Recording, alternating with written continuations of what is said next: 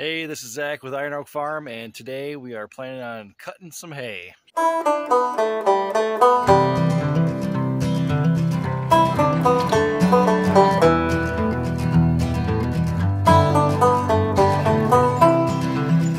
So as always, using really old equipment. Now this is Ruby, our 1946 Farmall H, and I went to start her and she was gushing out hydraulic fluid out of this broken line that runs a cylinder that hasn't operated in probably 30 or 40 years. So luckily it's got this quick disconnect. I think I'm just going to be able to disconnect that and twist tie it out of the way and get her back up and running. We can get the sickle bar hooked up.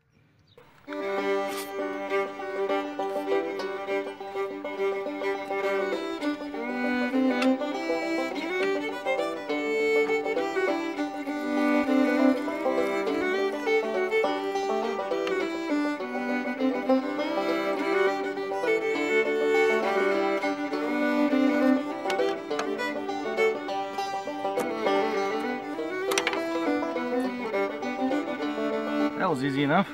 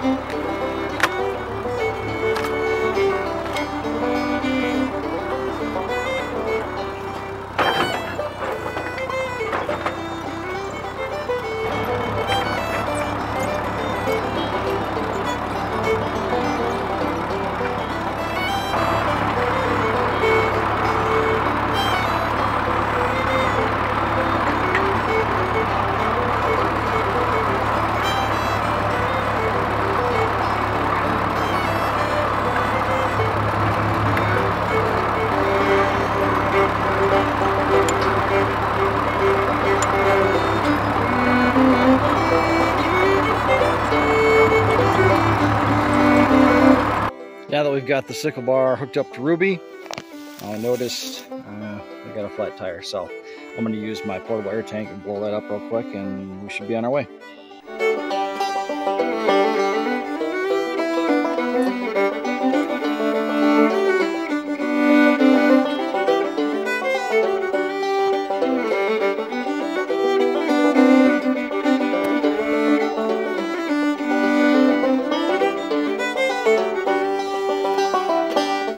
Seems to be holding there.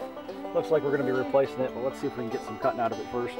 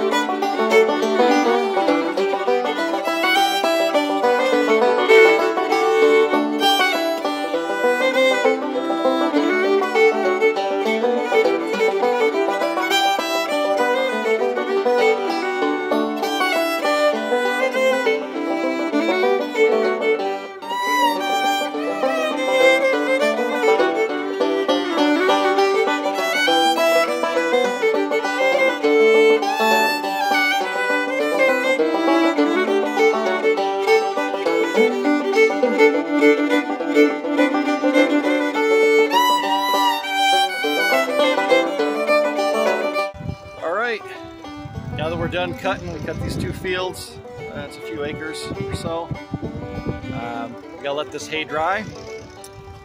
We don't have a crimper or anything like that. I don't usually use a rake just because my rake doesn't work very well. But we're gonna wait 4 or 5 days, let this hay dry in the sun. Weather looks perfect.